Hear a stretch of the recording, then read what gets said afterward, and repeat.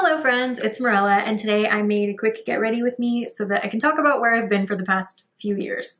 As many of you have noticed and reached out to me about, I haven't been as present on YouTube over the past like 3 years. There's definitely a reason for that. We'll get into it all. And to be honest, this video is a little long because there was so much to get through. So if you feel like I'm not talking fast enough, adjust the settings and speed up the playback. I do that a lot for long videos and it's like, you know, helps my brain keep up. So I hope you guys, especially those of you who have been like, I miss your videos, I miss your vlogs, why aren't you on YouTube, will stick around because I'd love to have this conversation with you and I was really excited to make this today. All right, so let's get started. Where do I even begin? So for those of you who don't know, I started grad school summer of 2020. And you know, at that time, we were all in a pandemic. It was hard as a beauty influencer because everything I had known for the past 11, 12 years at that point was changing. YouTube and brand partnerships had been my full-time career for so many years, and brands in that moment were like, we're canceling our affiliate programs. They weren't doing brand deals, of course, because you know, there were so many more important things than the beauty industry at that point in time, which I completely understood, but it also took away my financial security. Not only was there collective uncertainty, but there was individualistic uncertainty as well, and I was experiencing that. I felt like, okay, I have an undergrad degree and I might have to work a completely new job now, so what am I gonna do? And I had already been thinking about grad school for maybe 8 months at this point. So when the world figuratively stopped, I figured what better time than now. Now, for anyone who has ever been to grad school, you know that takes up so much of your mental energy. And also the content of what I was learning was taking up a lot of my mental energy because, you know, as of right now, when I'm making this, I have a master's degree in counseling. And so I'm sure you can imagine how much I was learning at that time and how relevant it was to what we were going through because I was getting a master's education in mental health, basically. I had maybe a year and a half prior to starting grad school of like, I don't really know if I want to do this anymore. And I feel like, I don't know, maybe I'm looking for more. I mean, that's kind of like the theme of my life. I'm always like, what's next for Morella? But I had been questioning it for a while, switching complete gears from beauty industry and everything that's kind of, you know, more superficial in life and just completely different to fully immersing myself in learning about mental health. That was a huge shift of gears. So for most of 2020, I still tried to make it work and I just kind of noticed my heart wasn't fully in it anymore. This is the Mercier Concealer, by the way, shade 1N. I was still posting regularly, you know, I even got on TikTok in 2020 and just trying to kind of switch platforms.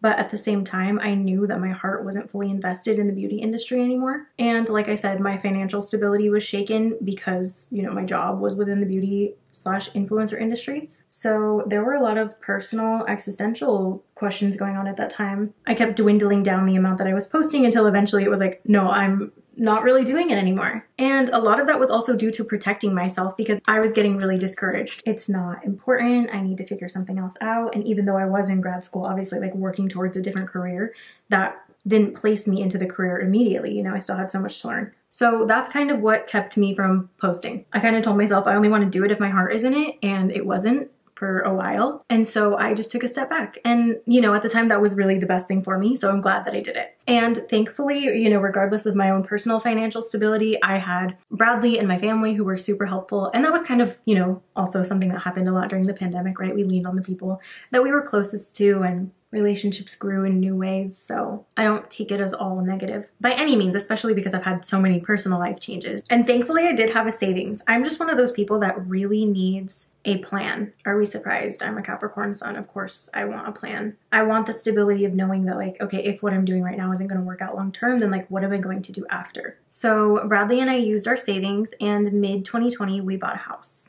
And that's where I'm filming right now, in our home. And we really just immersed ourselves in making it ours. You know, we ripped out everything, put all new flooring, painted all of the walls, put brand new toilets, sinks, cabinets, got all new furniture, hung things on the walls, just really made it super personalized so that, you know, as we were needing to stay home, because this was still 2020, we were going to make sure that it was the homiest. And that was wonderful. That year made us grow so close. And in 21, we ended up getting married.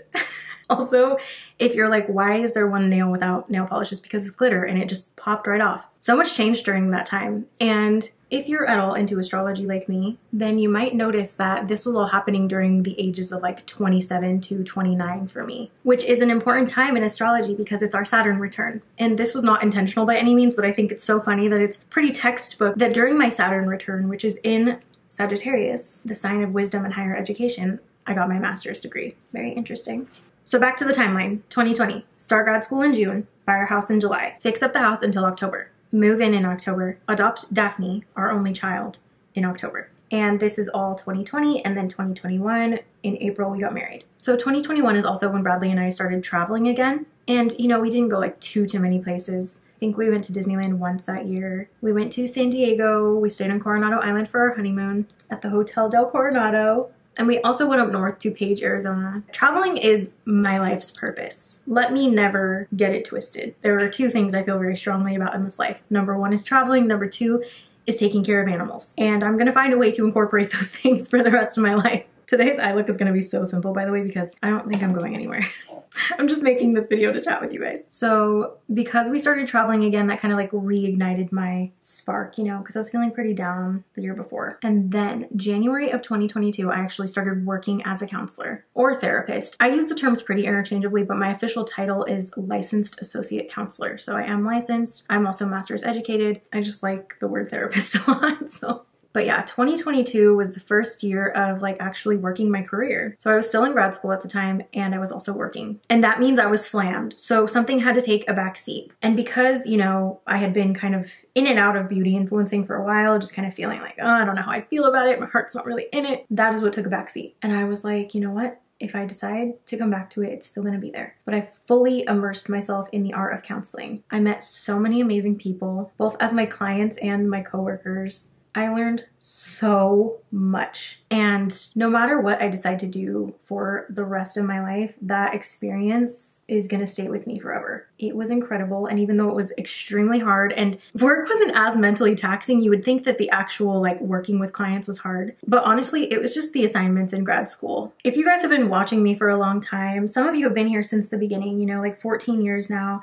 I started in 2009 when I was a junior in high school. Then you guys probably know or have heard me talk about the fact that I'm a straight A student and kind of an overachiever and just work really, really hard. And you know what? That didn't stop in graduate school. It should have, because I've learned my lesson, and I've learned my lesson through learning boundaries and teaching others boundaries. It's crazy the things you learn when you're teaching other people. But one of the most important lessons that I've definitely taken with me is that you don't have to give your 100% all the time. Don't do it. Should this be my lid color? Yes. Executive decision is yes. So anyway, did I learn the lesson of don't give your 100% all the time early on in grad school? I shan't lie, I did not. And what that means is I tried my hardest on every single paper I had to write, on every assignment in my job. I gave it my all, and I really fully immersed myself mentally and emotionally, which also means that no matter what I wanted to dedicate the rest of my energy to, like I had so little left to give. And if you're thinking about going to grad school or, you know, just kind of like weighing out the options of your life, this is one thing I can tell you is don't do it the way that I did. If you follow me on Instagram or TikTok, then you've probably seen or heard me say before, you don't have to do things the hard way. And that's not just like a little piece of wisdom that I'm giving that I've heard somewhere. It's literally something that I figured out along the way. And so I want to be able to share that with as many people as I can, because I know exactly what it's like to do things the hard way all the time and just heavily push myself for what? So like I said, beauty influencing and my social media career generally took quite a backseat in 2022 because I was finishing up my degree, and then in December of 2022, I graduated with straight A's.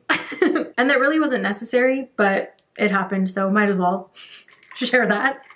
And after graduating, I can't even lie, I had to learn how to relax again. It took me months. Every weekend I was just waking up with the expectation of having to do homework, having things on my plate still, things on my to-do list, things to finish. And I was honestly de-stressing from like years of chronic stress. So even though I'm really grateful for my education and got so much out of it, especially a career, it also taught me so much about like chronic stress and balance and just how not to do things pretty much. After I graduated from grad school, I took 2 weeks off for the holidays. Also, Daphne's crunching her lunch in the back and I'm not gonna stop her, so that's what the sound is. But yeah, yeah, then after the new year, I pretty much fully immersed myself right back into work. And I stayed at my initial private practice for 2 months after I graduated, and then I moved to a new one. And at that point I was licensed, so everything moved really quickly. I got licensed within 1 week. From submitting my paper to them approving it, 1 week. That is the luckiest thing I've ever heard of. If you know anything about the counseling licensure process, even just gathering up everything to submit for licensure is like getting a government job. And the approval process is usually 6 to 12 weeks. So 1 week I was like,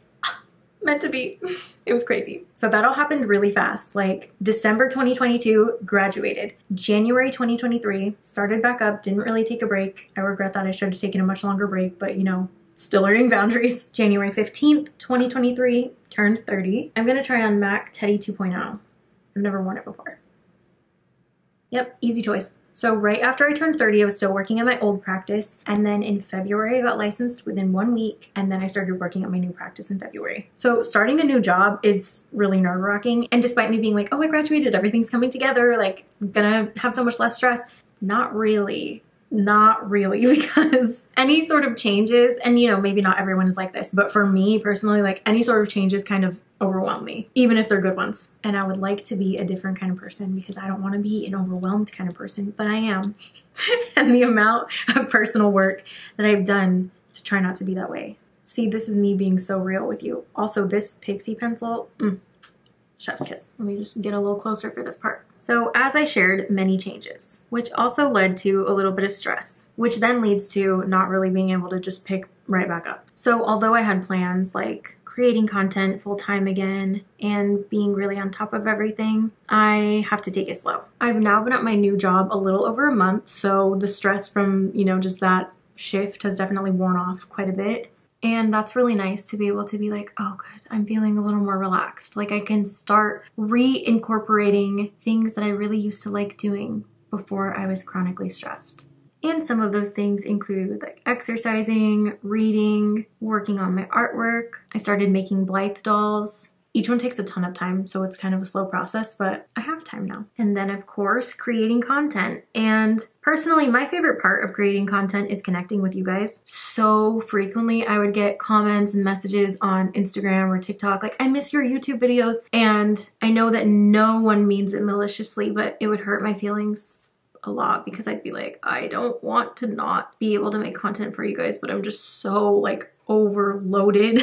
And so now I'm still like in the process of kind of walking out of that place and doing this once again because I enjoy it and not because I feel obligated, because when it's your job, you can often feel obligated. See, this is the issue that whenever I'm trying to get my eyeliner even, I'll just keep adding more. And so when it comes to work, it's crazy because I have been a therapist now for over a year. I work with primarily women and non-binary clients, but I do have, I think, 2 clients who prefer he, him pronouns. I also work with primarily young people, ages 13 to about 30. So I specialize in working with teens and young adults. I also work with primarily neurodivergent and LGBTQIA+ clients, although my clients don't have to fit into the criteria by any means. That's just my specialty. And as of right now, I am at a private practice, but you know, I'm very open to where the wind takes me because as I mentioned before, I'm a very what's next kind of person. That makes life exciting to me, like not knowing exactly where I'm gonna end up and knowing that there's still room to grow. This mascara is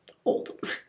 So for anyone who asks where I've been, what I've been up to, why I haven't posted in so long, or says that they miss me posting, there are your answers. And I don't want to make any promises and say like, oh, okay, I'm now going to post 3 times a week or anything like that, because that has gotten me into personal trouble in the past where I feel like, oh no, now I've placed expectations on myself and I can't meet them. And you know, as I said, part of learning and growing is not only learning boundaries, but implementing them as well. All I know is I can say that I'm back, I'm posting again. I'm planning on posting on here, on TikTok, for as long as TikTok is in the US. Please keep TikTok, I love TikTok. And on Instagram, and if you don't follow me on my other platforms, name is Mirella Bell. I wanna change my channel name on here too, but YouTube was like, we're gonna take away your verification if you change your channel name. And I'm like, but can I get re-verified? So I don't really want to make a change until I'm like aware that I can. I also know that in the future I want to implement, you know, talking a little bit about self-care, mental health, more than just beauty, because I have this space, you know, this is my platform and you guys always say that you really liked my vlogs. So